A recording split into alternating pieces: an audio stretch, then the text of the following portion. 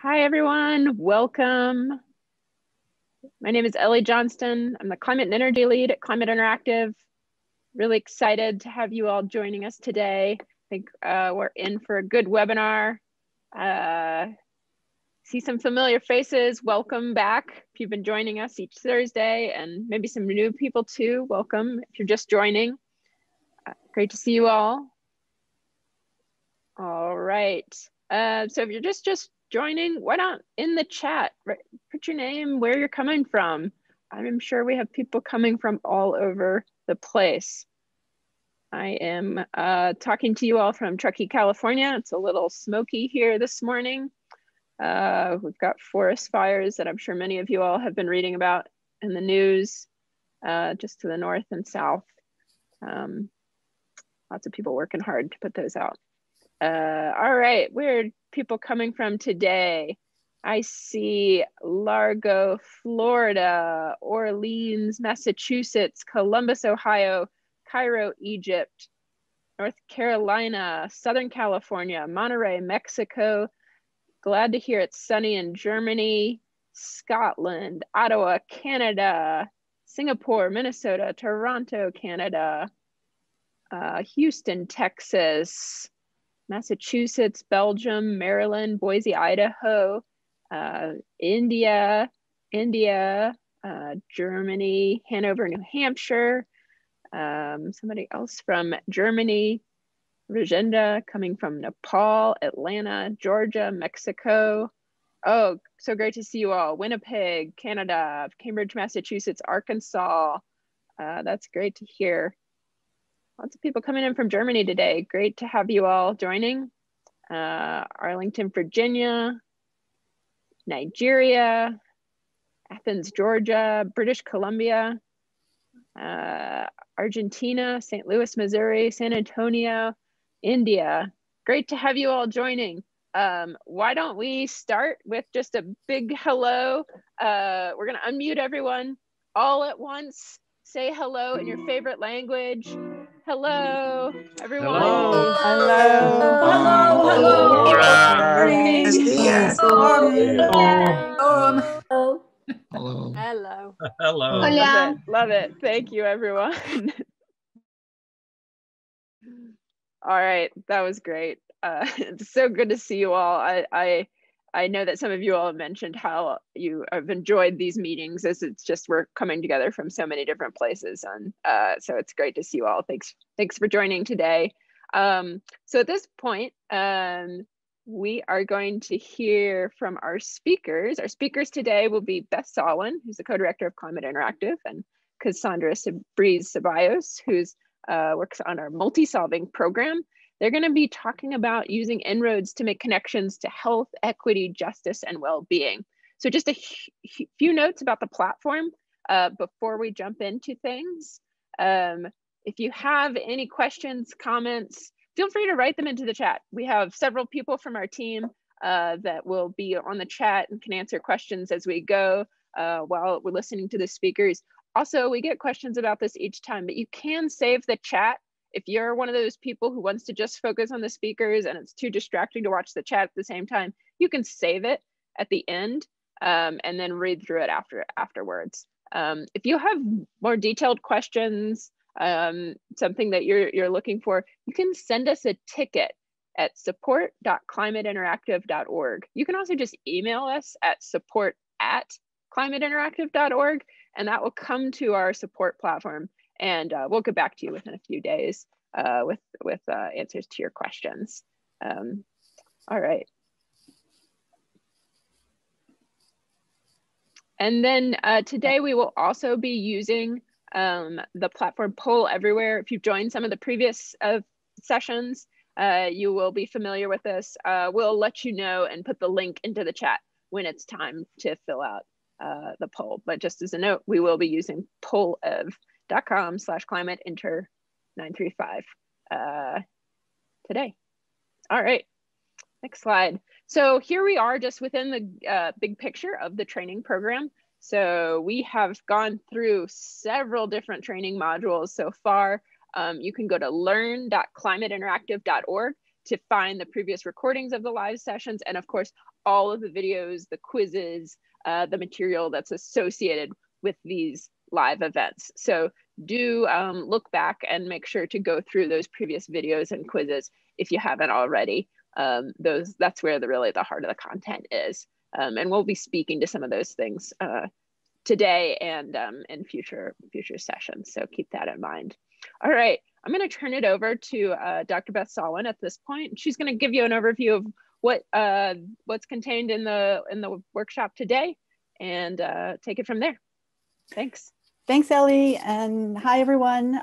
It's really great to be here talking about one of my favorite things, which is multi-solving. And I'm going to be joined and pass the mic back and forth with my colleague, Cassandra Ceballos, as Ellie mentioned. So Cassandra is the multi-solving program coordinator at Climate Interactive, and you'll see her work in some of the case studies we're going to look at, and in places in En-ROADS where there's tips about multi-solving co-benefits and equity. Cassandra really led the effort to make sure that that was there for you.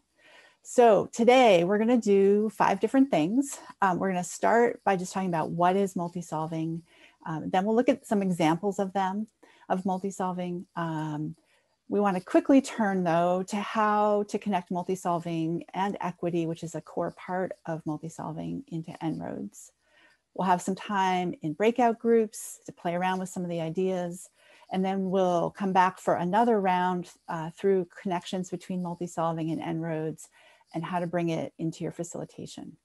I know I heard that you all had a pretty fun time last week. Those of you who are at last week's live meetup webinar, it was a bit of a game show extravaganza from what I heard. We're not going to be in quite that same mode today, but I do hope it will feel upbeat to you.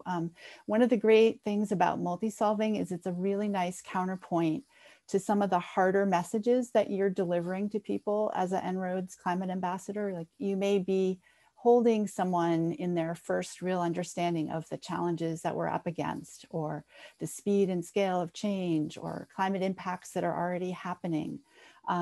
With multi-solving, you get to also help people begin to imagine what can get better in the world by virtue of how we address climate change. So you get to tap into vision and possibility. You also get to customize your presentations for your particular audience, because climate change touches so many things. By bringing multi-solving in, you'll be able to entice folks who are interested in health or jobs or equity and justice, as well as climate change. And you can also use multi-solving to build alliances, because you start to be able to see all the other constituencies who also benefit from addressing climate change. So those are some of the reasons why we're going to take a full hour today to talk about multi-solving, but it really is all in service of you making a difference using En-ROADS. So here's how we define multi-solving. We think about solutions that are rooted in justice, that produce co-benefits in health, resilience, and well-being, while also protecting the climate.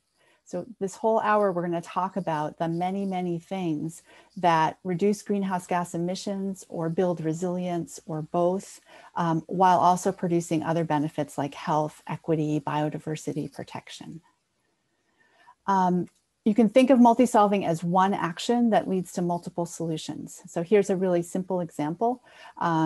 Most people are familiar with this, that if we were to burn less coal, not only do we protect climate for the long term because we reduce greenhouse gas emissions, but in the short term, we also improve people's health, because coal is such an important source of air pollution, and air pollution leads to so many problems, from respiratory and cardiovascular illness to stroke, premature birth, and many other issues. In fact, the World Health Organization has said that the health benefits of getting off of fossil fuels in general, and coal in particular, are so large that the costs of climate action are really balanced out by the health savings. Not all climate solutions are created equal, though, when it comes to the co-benefits, when it comes to multi-solving. And here's one example from a modeling study that was in the Lancet some years ago now, where they looked at the City of London and 2 different ways to reduce greenhouse gas emissions from transportation. One is more efficient vehicles, and the other is replacing some car travel with walking and cycling, particularly for short trips. So if you only were thinking about CO2 emissions, if you were really focused pretty narrowly on climate change, you'd see really within the error bars of the study, the same reduction in greenhouse gas emissions, 35%, 38%. That's a great big contribution to climate change. But look down here at the second consideration, which is a reduction in premature deaths per million people. There's an improvement in both cases. For more efficient vehicles, it means some reduction in air pollution. But look at the benefits of people having safe access to what they call active transportation, right? Using our own bodies to walk around or cycle to where we need to be. The reduction in chronic illness that would come from that in the City of London is many, many times bigger. So one first key thing to remember about multi-solving is not all climate solutions are considered equal, really, when it comes to their multi-solving co-benefits. Now, the co-benefits of multi-solving fit into lots of different categories. And so we're offering this idea we call FLOWER to help you have a kind of quick checklist in your mind of the different co-benefits. FLOWER stands for the Framework for Long-Term Whole System Equity-Based Reflection. You'll find lots about it on our website and connections to that in the Learn platform. But for now, let's just focus on these 6 different categories of co-benefits. We'll start at the top and just go around the circle. So first one, food and water. So some solutions to climate change increase people's access to healthy food or food security, the yield of crops, or increase access to clean water. Biodiversity really would probably fit in this petal too. Next one, jobs and assets. We talk so much about all of the jobs that need to be created to build the infrastructure of a clean energy economy. Those jobs could build wealth in communities that haven't always had access to good jobs. Then there's health, well-being, and safety. That's this red petal of the flower down here. We already talked about air pollution. We talked about active transportation. So many ways that getting off of fossil fuels improves people's health. Connection. This is sometimes called social cohesion. People knowing their neighbors, people building political solidarity together. We can approach much of what we need to do to address climate change in ways that also connects our communities, and that pays off in people's well-being. Over here, this orange petal, energy, industry, and mobility. So think about the just ability to get to jobs and school and hospitals. Are there ways to do that that don't require you to afford a vehicle and have a driver's license? Many climate solutions can open up mobility or open up access to people who may not have access to the standard energy infrastructure right now. And then finally, this yellow petal we think of as resilience. So these are the solutions that simultaneously reduce greenhouse gas emissions and make communities better adapted to climate impacts or other shocks. So those are the 6 categories. There probably are other co-benefits that don't fit neatly here, but in the research we've done, we find that most examples of multi-solving we study, you can find the co-benefits fitting into these 6 petals.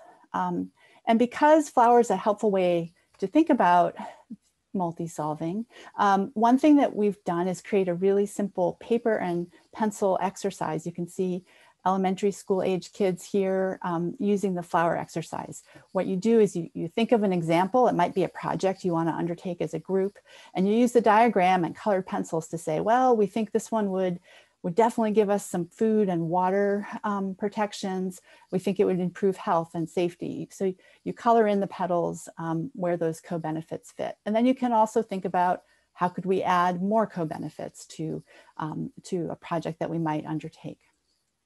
So we obviously don't have colored pencils and paper. We're not sitting in a room together like these kids, but we can try out flower together as a little interactive exercise using Poll Everywhere, which you all are used to from prior webinars. Remember, here's the link, and I bet someone will put it in the chat. So what we're going to do is quite quickly look at two different examples from a library of case studies we've built at Climate Interactive about multi-solving. So I'm going to explain this case study, and then we're going to go to Poll Everywhere, where you'll see a flower diagram that you can click on, and you should just click on whichever petals, whichever benefits you think this project would help contribute to. So the first one is called the Baltimore Orchard Project. So it's the US city of Baltimore. And it's a project that planted more than 1,000 different fruit and nut trees in quite an urban environment. So Baltimore is a big city, in nearly 100 different orchards. So clusters of these fruit trees and nut trees in neighborhoods. It was done with community labor and helped train people to plant and take care of trees.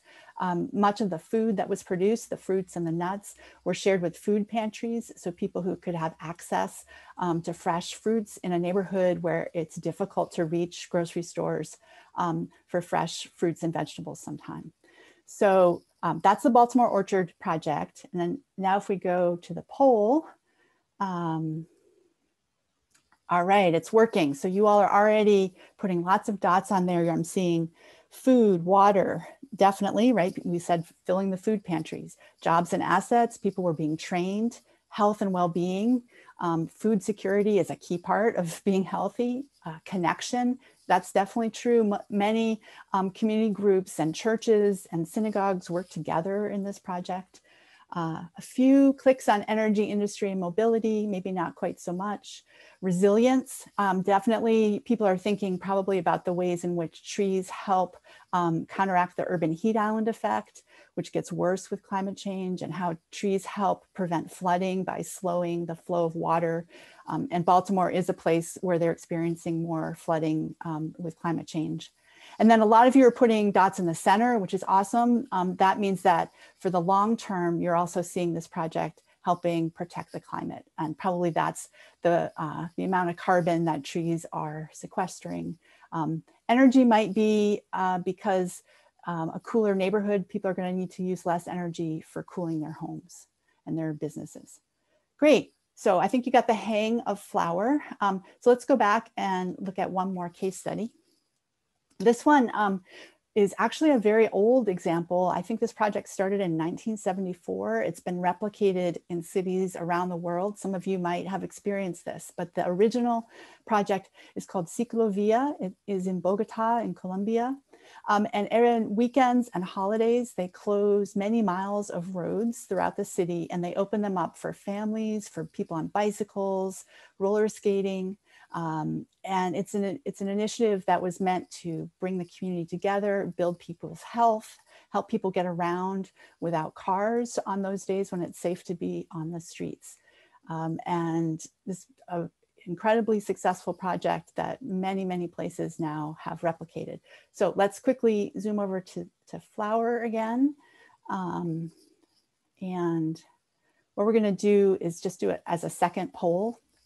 So go ahead, and if you have access to this new blank flower, even if you clicked before thinking you were clicking on the cycling one, try it on here.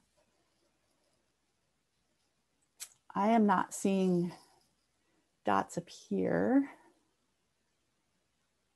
Anybody know why that might be? Yes, for even when you hit next, it didn't activate. So if folks could go back and try again, yes, I activated it too. Okay, I think we had a little glitch there. Hopefully now you can.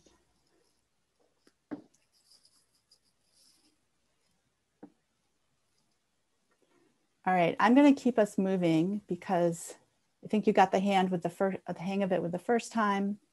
Sorry about that, folks. All right, what we want to do is now make a quick transition from the idea of multi-solving, which I think you've got a feeling for, to talk about how we might use multi-solving in En-ROADS. And really the rest of the hour, we're going to be showing you different ways to basically get your hooks into multi-solving in En-ROADS. So I'm going to leave the slides and we're going to go to En-ROADS, make En-ROADS a little bigger for you. So the first thing is that on really any slide slider in En-ROADS, you can begin to think about what the connections might be to multi-solving. So let's just pick one. Let's pick energy efficiency of transportation, and we'll do a scenario. Imagine I'm talking to a group and they're interested in things like more efficient vehicles, public transportation, walking and cycling, all the things that get people moved more miles for less units of greenhouse gas emissions. So what I want you to do is think about, and then we're going to go back to Poll Everywhere and type into the box some co-benefits of what you think that particular slider would create. Okay, so let's go to the poll. We'll go to the next poll. And I'll make it a little bigger. All right, so as soon as you have access to that box, start typing in what else might get better besides climate change with more efficient vehicles, more walking, more cycling. And we're gonna just create together a word cloud of the things that are gonna get better with more efficient transportation. And look at that, like right away, we're seeing health as a huge one. And of course, that's because of less air pollution, but also because of more physical activity, less PM 2.5, right? That's the small particles that lodge in our lungs. My legs, love it. Community, people are walking through their neighborhoods. I'm looking for economic vitality. Many studies actually show when people walk through a business district, there's just more walk-in traffic to small businesses. Great, so I love it. Let's do one more. So let's go back to En-ROADS for a second.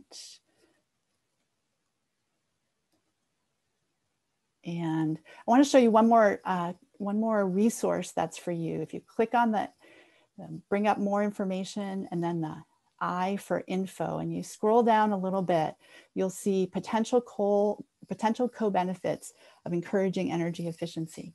So all the things that we just typed in the word cloud, they're also here for you to prompt your memory. And you'll see later equity considerations, which Cassandra's going to talk about in just a minute.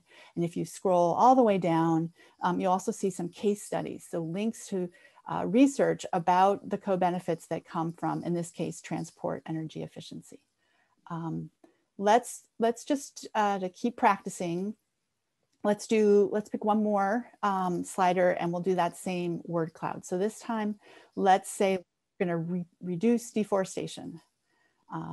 So around the world, there's forests that are protected, and let's create the same word cloud. First, I'm going to clear that last one. And as soon as you're able to, start adding, all right, so health, biodiversity, right? Think of all the things, other species that live in those forests, clean air, trees and other plants, helping our air quality, our health, indigenous peoples whose traditional lands are protected, equity, fresh water, ecotourism, right? And biodiversity, super, super large in that one. Okay, so that's the first layer into thinking about the sliders and how you can connect them to multi-solving and to co-benefits.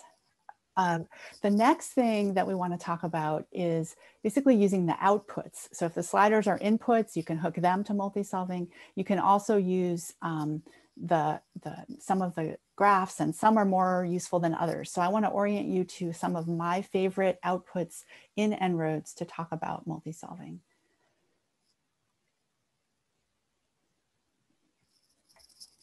Okay. The first one is down here under impacts, and we're going to look at air pollution from energy. And I want to also compare that to another impact. So I'm going to bring up the temperature graph here. And let's just do a scenario with a carbon price, and let's add in some energy efficiency, and we still have some deforestation protection.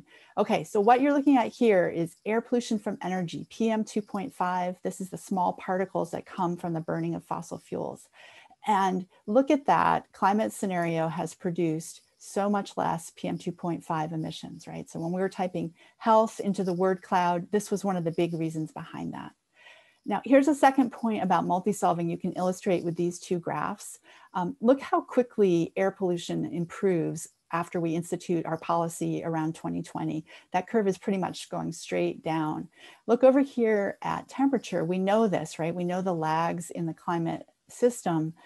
You don't really see the black line and the blue line diverging until, you know, the 2040s out here. So when you think about people trying to create action, you think about political leaders who need to show results for spending that they've invested in. One real advantage of multi-solving is it allows you to bring shorter term benefits in to complement the longer term climate protection. One other thing to know if you want to explore this air pollution graph, we also have it broken out to show where the air pollution is coming from, which types of energy sources. So we're back to the business as usual, and this is coal, right? So again, we've seen the importance of coal, not only for climate change, but also for health and air pollution. All right, what are a couple other places that we can look at co-benefits? The next ones are a little bit of an exercise in helping people mentally simulate connections. So one of the ones that I like to use is renewables primary energy demand. And let's help that improve. Here we go. Maybe we'll give it a little bit of a carbon price too. And so we don't have a graph to show jobs from renewables at this point, but it's a pretty easy extrapolation for people to make in their minds. So what I might say if I was with a group is think about our communities. What kind of building and construction is going to have to be created to change this renewable energy, to meet that renewable energy demand? And people begin to think about all the jobs in building clean energy infrastructure. So you can, for many graphs and En-ROADS, this is really just an example, you can segue from a behavior of a certain type of energy to talk about how that might play out in a community. Let's look at maybe one last place. I like to sometimes talk about total primary energy. And we could talk about improving energy efficiency of homes and buildings and factories and also transportation. So here you see this reduction in energy demand. And what you want to help people imagine is what's changing on the ground in your communities to have that curve go down. And so you have people picturing more efficient homes. You can picture people on fixed incomes who now have to spend less of their paycheck on their utility bills. So that's a way you can move from this very global total primary energy output on En-ROADS to bring multi-solving in to your conversations with people. The last resource I'm going to name on this topic for you is a one-sheet slide that we've built that shows for each of the En-ROADS sliders some of the key co-benefits to think about. So you can have this as a handout with groups, or you can just use it to jog your own memory. So that's the first layer. And now we want to go a little bit deeper, and I'm going to pass it to Cassandra to talk about why we think equity is such an important part of multi-solving and of your En-ROADS facilitation. Great. So as has already been discussed in the chat, that some of these actions can have unequal impacts. We know that marginalized individuals tend to suffer the biggest burden of climate change while contributing the least to the dynamics that cause climate change. And so when we're talking about policies that can create co-benefits, we also need to be mindful about how those co-benefits are distributed. So who is benefiting the most from these policies? Is an afforestation policy planting trees in neighborhoods that already have them? Or are they planting them in areas that currently suffer from something called urban heat island effect? As well as some of these actions can create worsening inequalities. So when we shut down coal plants, people lose their jobs. So there's two kinds of equity considerations here. How are these benefits being distributed in a equitable way? And what are some of the unintended impacts and consequences that could come from a policy? And so I think we can go to En-ROADS now and test some of those out.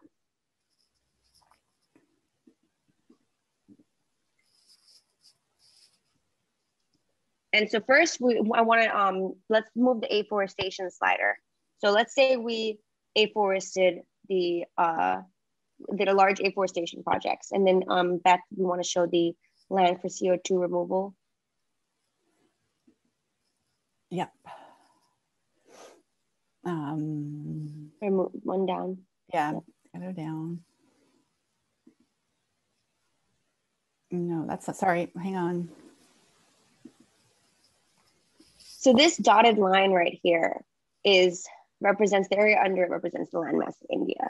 So when we are talking about some large afforestation programs, we need to think about what might be some unintended consequences and equity considerations that could displace people. Traditionally, you know, indigenous individuals have had land rights taken away from them under the guise of development or, you know, policies. And so you need to make sure and be mindful of how a project that seemingly can do a lot of good might also create worsening inequalities. Another really great entry point to talk about equity in En-ROADS is looking at the cost of energy graph. So if we apply a carbon price,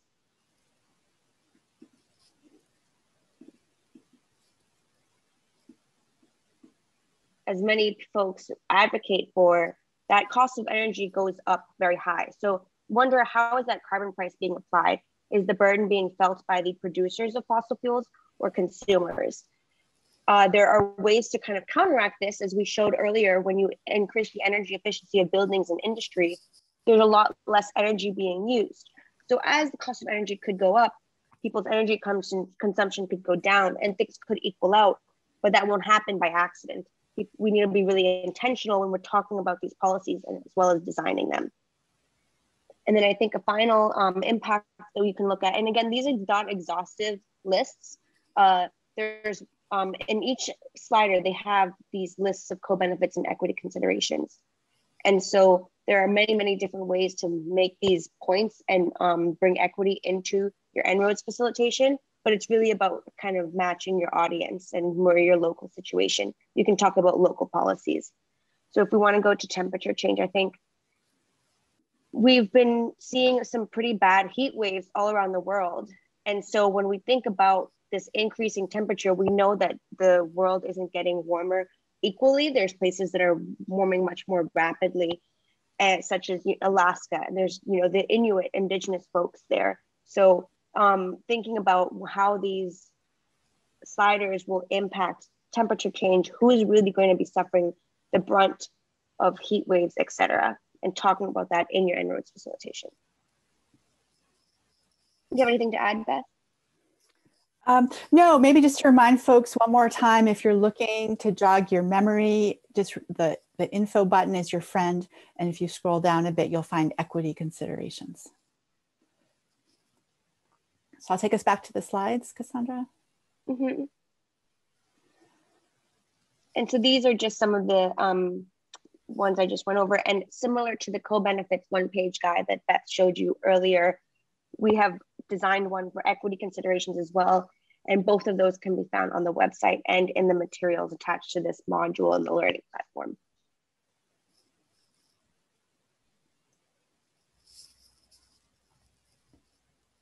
And so now we're going to go into a brief breakout room exercise. I'm going to show a policy on the next page, and I'll also read it. And you're going to think about this policy. And when you go to your breakout rooms, discuss what are the co-benefits of this policy? What are some equity considerations? Meaning, how can this be a good thing for equity and improve equity? But also, are there any unintended consequences that need to be one needs to be mindful of? And then finally, try and think about which En-ROADS sliders might be connected to this policy. So imagine there's a program that's building solar powered, so renewable microgrids in a rural area that currently doesn't really have electricity or any good energy source. Microgrids are these units that can either be attached to the regular electric power grid or can stand alone. They can be powered by fossil fuels or alternative energy sources. So for the purpose of this policy, imagine it is a microgrid that's by itself, powered by solar, bringing clean electricity to homes that did not currently have electricity. And so now we can go to the breakout groups. All right, I think we are all back. All right, thanks, Ellie. Let's just go right back to our slides.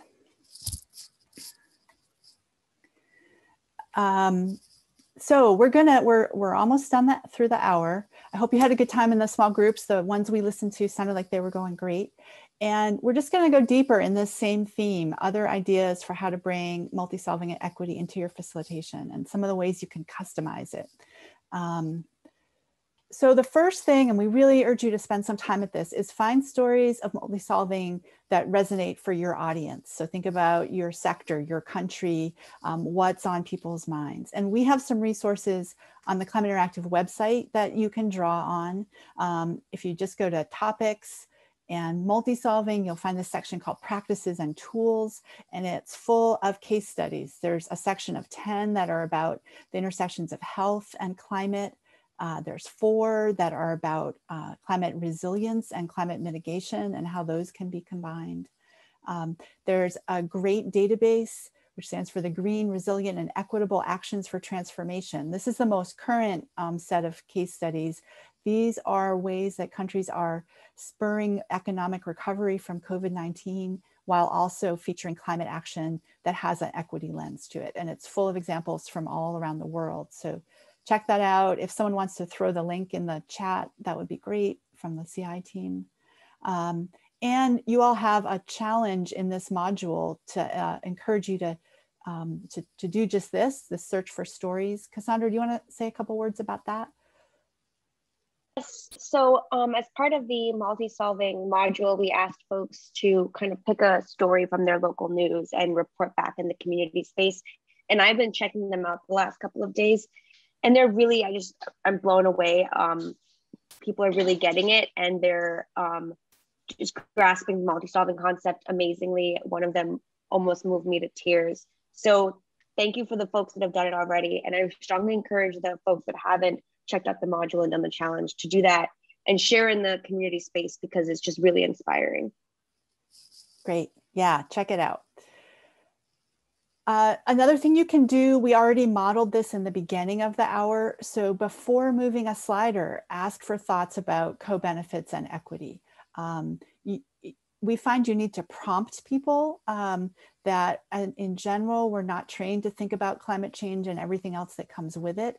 But if you get people thinking, if you lead with examples, we find it can come pretty naturally. We've also, in some of the exercises that we've designed, we have hooks built in. One of them is, I think you'll learn more about this next week, but in the climate action simulation experience, there's some slides that say multi-solving lens, and they ask folks to think about a co-benefit from a proposal that an individual or a group might want to make. So we ask people to name a co-benefit. We also ask them to name a consideration about how to, or really a way to address potential inequities in whatever proposal it is that they're making. While you're moving levers, if you're doing a more informal, creating a scenario together, say things like, imagine we really push this En-ROADS lever in our community. Are there dangers of inequities being increased? Or how would we need to design that action so the burdens and benefits were shared in an equitable way? So you can do this in the way that feels natural to you, but the key point is to add in to your thinking and then your facilitation, to just always be asking these questions about co-benefits and equity. Here's a time where you really can customize it to your groups, is in the debriefs that you plan after an experience with En-ROADS. One powerful way is to actually leave the climate frame for a minute and start with other things that are on people's minds. I like saying, what are some of the most intractable problems in our community or our sector, our country, depending on who you've gathered together. And then the challenge for the group is, how could they address whatever that was, you know, maybe it was poverty, maybe it was asthma, whatever comes up from that group. With creativity, people can usually find a climate action that could also help address that problem. And then you can open this question of collaboration. Who would we have to be as groups or individuals, or who would we have to connect with to bring these two problems together? So the debrief gives you a lot of opportunities to bring in multi-solving and equity.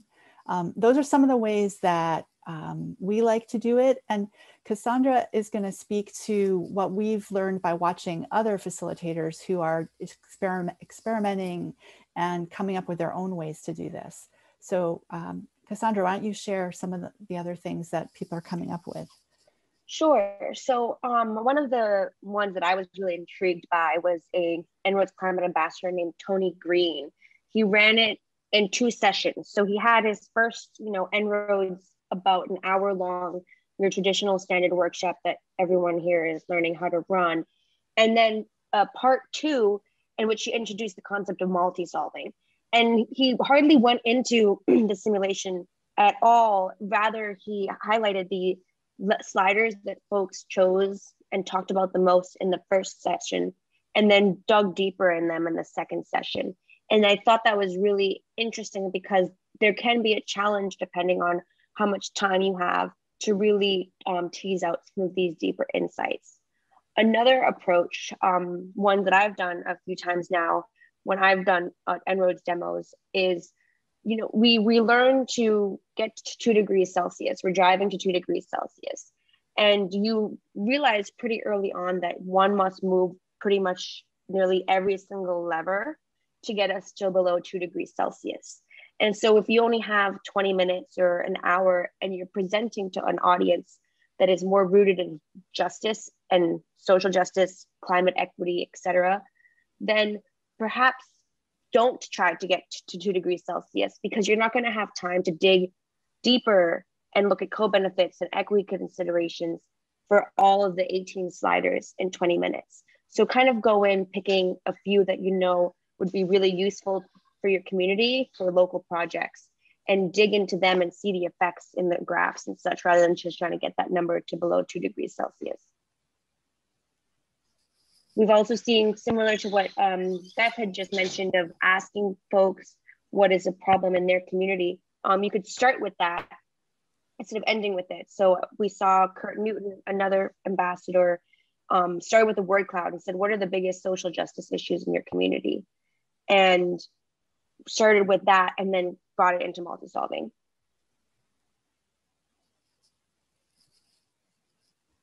Great. Thanks, Cassandra. So that is what we really wanted to share in this time that we had. And so to close it, what we thought we would do, would be useful to us to hear, what are you taking away from this session? And then a second question, when you think about the people you plan to engage with En-ROADS, what are some of the multi-solving benefits and equity considerations that you think will be most important? And so for feedback for us, but also so you all can see as a community what you're taking away and what you're thinking about, we're going to do 2 final word clouds, and then we'll open up the chat for Q&A for the time that we have left. So I'm going to take us back to the poll.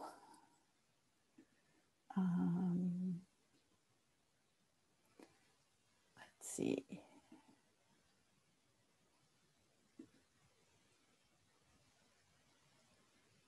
Okay, so hopefully you all now see the question, what are some key takeaways of this session for you?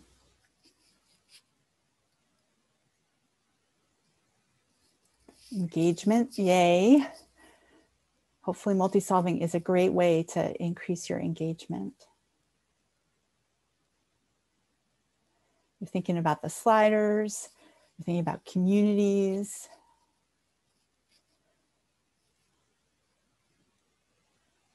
Imagining what's possible, maybe. Us. I like that. Multisolving is definitely about us and about community and about co-benefits. Fantastic. Cassandra, I think we communicated what we hoped to communicate, just seeing all these really important and positive ideas float by. Yay, somebody please grab a screenshot. I want to hang this on my wall. Let's do, let's do one more poll. When you think about the people you plan to engage with En-ROADS, what are some of the multi-solving benefits or equity considerations that you think will be most important? And go ahead and put both of them, we'll just let them all mingle together. Jobs, for sure. Equity, racial justice, well-being, asthma, pollution, community empowerment, marginalized, affordable, fairness. I love seeing fairness. I was recently at a meeting where they commissioned a study about how best to talk about equity, climate change, and health. And one finding was fairness is a really great word. Equity is very identified, at least in the US, with progressive communities. Fairness is a more far-reaching term. So thinking about your audience, you might remember that. Jobs, justice, air, health, well-being, bills. This is great. So these are all the things and more that you really can throw into your facilitation with En-ROADS and customize it to fit your audiences and your communities. I'm going to end it, even though there's great stuff coming in still. And let's just, I'll stop sharing my screen.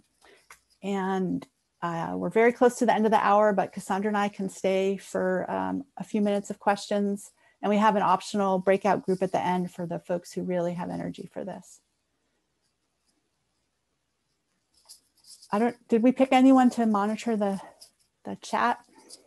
Yes. So we've been responding intermittently, and now if folks want to put in questions specifically about the topics that we covered today, I can read them out loud, Beth, and try and answer as many as possible. And then, you know, other folks on our team can be responding in the chat. Perfect. So one person did ask us at the beginning when we were showing flower, and you mentioned that biodiversity might fit in the food and water petal. Somebody is asking, why is biodiversity wouldn't be its own separate petal? Yeah, that's a good question. And we're talking about all alternatives right now. One thing I would say is that, because one of the things on Cassandra's plate right now is a revision of flower to make it more useful, more helpful. So send us any thoughts you have on that. And where to fit biodiversity is one thing we're thinking about. Personally, it's the symmetry of 6 simple petals is one thing in there.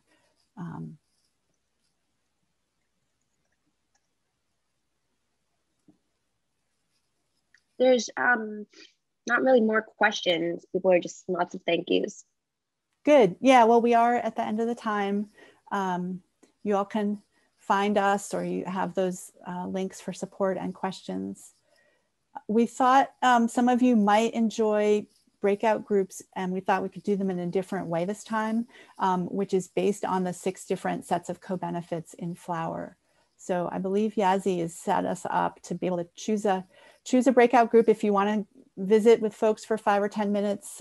Otherwise, thanks so much for your time, and we'll see you next week.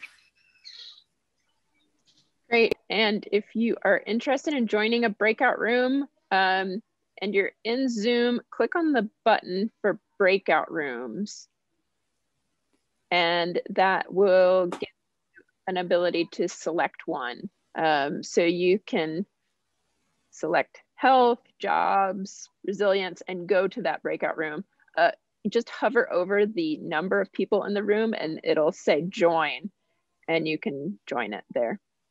Yeah, some of you all are figuring it out. And also feel free to hang out in the main room. We'll stick around, and happy to have some discussion here in the main room. But yeah, we'll try the breakout rooms if people are interested.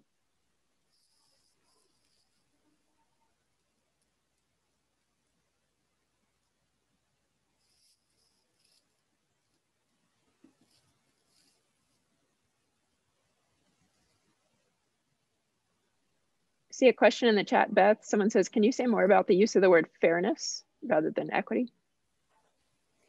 Yeah, and I should preface this by saying this was really a study focused in the US, so I don't know how it would apply in other places.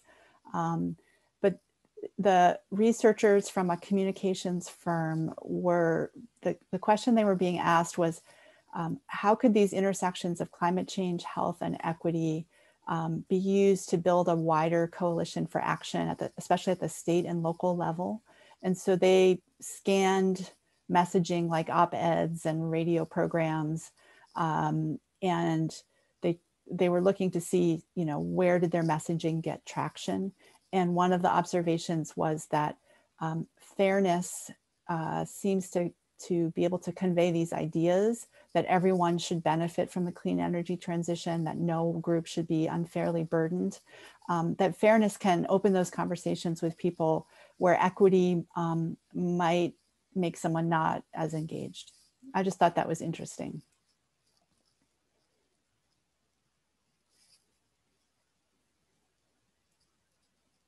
Someone also asked that we have a range of participants from around the world, but that they're seeing a lot of white folks, and just kind of pose the question about how could we get more wider range of diversity of folks involved in this. I don't think there is one right answer, but I thought you could take a stab at it. And is that, you think they're asking as En-ROADS users and ambassadors? I think that they mean ambassadors. Yeah. But please correct me in the chat if I'm wrong. Yeah. Well, I would just say a general principle of all of this work is to think about what are the barriers and what are the supports to make things accessible to as many people as possible. And so in climate work in general, I know lots of attention just goes to, are you hosting your meetings at times that people who have a 9-to-5 job are able to attend or not? Are there financial barriers in the way? In the case of the En-ROADS training, we're really conscious, there's 8 one-hour webinars and a lot of modules and a lot of time. So someone who's facing economic hardship may not have time to do things like that. So ideas for further improvement as we self-reflect are like, could there be scholarships or financial support or other ways to reduce barriers? And we're also always open to ideas and input from folks. So let us know what you think.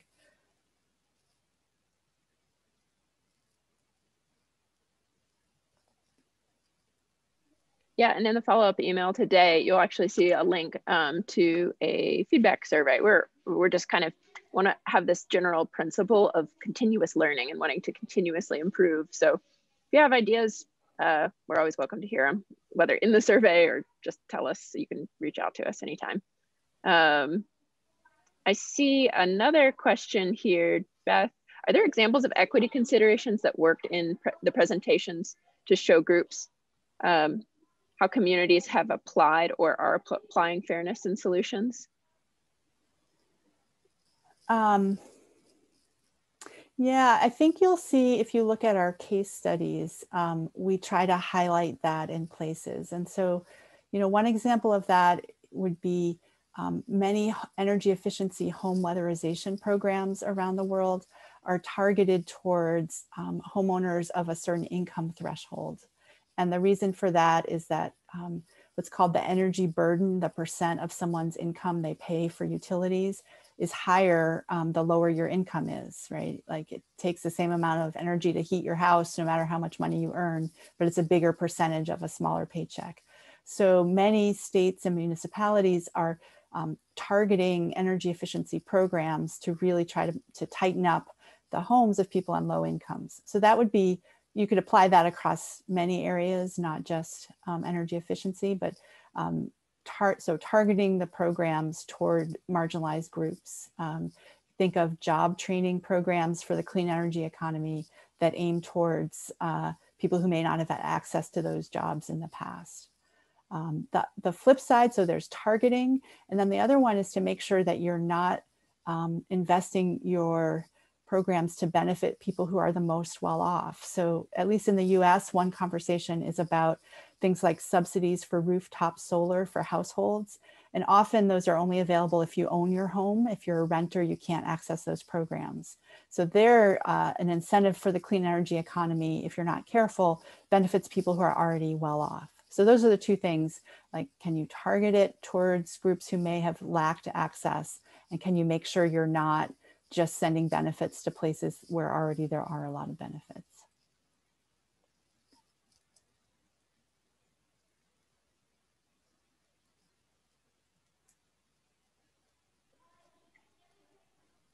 Great. Let's see. I may have missed something in the chat. Thank you all for sticking around. If there's anything specifically that you'd like us to speak to, feel free to drop it in and we can speak to it. I see Laura's asking about a video on the COVID assumptions that we've added to En-ROADS. And Laura, I'm looking around for that. I can't remember whether we posted something or not, but I will email you if I can find that.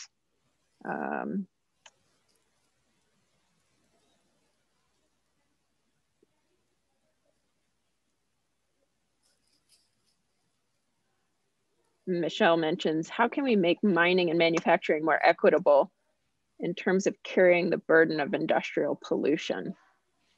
Yeah, what a great question. Yeah. Yeah, and that's where also, so I'd say a few things. One is thinking really broadly about multi-solving. So for instance, any principles of the circular economy, which mean we would need to do less mining because we're doing such a good job at recycling and reusing materials like, the lithium that's in batteries, for instance. Like, the better we can do at reusing, the less pressure there is on extraction, which means the less pressure on the communities where extraction happens. But of course, the other principle is local control. One thing that is really important in multi-solving and equity is who makes the decisions. And in general, if the people who need to live with the waste of extraction are the ones making the decisions, extraction will be done in a cleaner way. It's basically, in systems thinking, we call that just closing a feedback loop. Cool, thanks. And Beth Alexandra, I'm curious, you all have been looking a lot at different examples of how policies related to economic recovery around COVID do and do not have different multi-solving components. Could you speak to some of the kind of things that you all are seeing there? Like, what are some of those, or like any interesting examples that might be worth sharing with us? Yeah, let's have, Cassandra, you want to talk about that since it's so much of your research? Looks like Cassandra's on the move. Okay. Yeah, sorry, I had to relocate, but can you just repeat the last part of that question, Ellie? Yeah, I was just curious. I'll start off and you can have a second to think, Cassandra. Ellie asked about our research on COVID responses that are also multi-solving. So Cassandra could maybe name a couple examples that are really interesting. One question that I've had, and Cassandra's done some of the math on this, is it's now up to 17 trillion. When we started this research, it was 15 trillion. Around the world, $17 trillion have been spent on COVID economic recovery. And we were wondering what percentage of that also focuses on climate and then climate plus equity. There are other groups who are tracking this spending really carefully. So we were able to look at some of their databases, and I'll just give my rough impression. Cassandra might have the numbers more at her fingertips, but if you look at spending that could go toward energy, less than half is going toward clean energy. And then within that, if you look at what percentage also has some screen for equity, like racial equity, gender equity, or economic equity, a much smaller percentage of that, so that around 10% or something would really meet what we would say is multi-solving. So it's a shame because there's a tremendous potential for comparison. Other estimates say that it's about 1.4 trillion a year to be on a path compliant with the Paris Agreement globally. So 17 trillion is a lot, and a small percentage of it could really help our climate goals and our equity goals. but so far the world isn't really seizing that opportunity fully. Yes. And I would add that at the same time, some of these policies that I've been tracking that you can find in the Great Database, even if we're not doing enough on a global scale, some local communities are really doing some extraordinary things with very limited resources. And I'm very impressed and in awe of the way that communities have really come together to enact policies and programs that are green, increase resilience, increase equity in the face of the crisis of COVID-19. There's too many to name, so I'm not going to try and rattle them off, but I really encourage folks to check out that database, if nothing else, to just find little blips of hope in a time when we get a lot of negative climate news. Well, thanks. Cassandra, can you think of just like one off the top of your head that has stood out to you? I'm just so fascinated. Sure. I know that a lot of people, when we mentioned Ciclovia, people were like chiming in the chat about how exciting they had heard of it or seen other examples of similar. So there's so much to learn from this. Could somebody, maybe Yazzie, could you drop in the link to the op-ed that Beth and I wrote in The Hill? That does a really good job of kind of teasing out some of our favorite examples and discussing them a bit more. But one of my favorites is in Nigeria. The Rural Electrification Agency there is partnering with the World Bank and the African Development Bank to install rural solar-powered microgrids in areas currently without electricity. So that policy that you guys use in your breakout groups, I actually took that idea from that policy. In Ireland, the July Jobs Stimulus was the name of the package, and it really emphasized weatherization and energy efficiency of homes for jobs going to marginalized youth. It's just really designed very thoughtfully and comprehensively. It's not just energy efficiency of buildings, it tackles a lot of things. And then there's actually one that I was working on yesterday that will be on the website soon in Jordan. That's also just a very comprehensive project. But yeah, check out that op-ed, because we kind of touched on the range of how folks are doing it. Great. Thanks, Cassandra. Does that feel like we hit most of the questions in the chat? Actually, yeah. Beth, sorry, I just saw one that I think is really important, and we could send the NPQ article for it. Somebody said, it's great when benefits can be shared, but what happens when you get diverse values? How might you address conflict in what is being valued through multi-solving? Which I think is very important and good question. Yeah.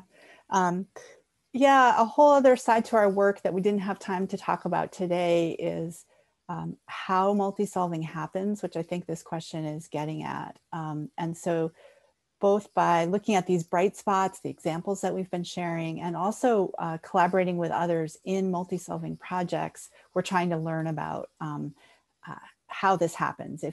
If there are these amazing bright spots, but they're rare, we really want to share with the world what makes it different to do a multi-solving project. And one of the key differences is it's a very relationship-based way of working. So you bring people together across all of these different sectors and silos. And the most important first thing that happens is building trusting relationships together, which takes time, it takes listening. It doesn't look like a lot of action at first, is our observation. But it's in that process that those differing values come forth. But what I've observed is that with enough time and listening, things that may have started out as conflicts of values somehow get worked out. You know, this project we were involved in Atlanta, there were neighborhood groups and officials from the city who were really quite in opposition to each other, or because of flooding problems that it felt like the city was creating on some low-income neighborhoods. And something in the process, and it took a couple years of forming explicitly a set of shared values, turned those relationships much less adversarial. It's not easy, but I really think it is possible.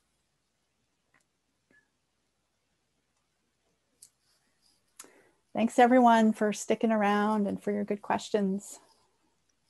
Yeah, absolutely. Thanks, everyone. Thanks for all the rich discussion too. When I jumped into the breakout rooms earlier, I love just kind of hearing all the different things that were coming up as people were talking about microgrids. I think we are done here and we have closed out the breakout sessions. I hope those had some good conversations as people jumped into different topical areas. And again, we'll post the recording and send you all an email afterwards. Thanks for joining us today, and take care out there in this wild world we're in. Bye, everyone. Thanks, Bye. everybody. Thank you all. Bye.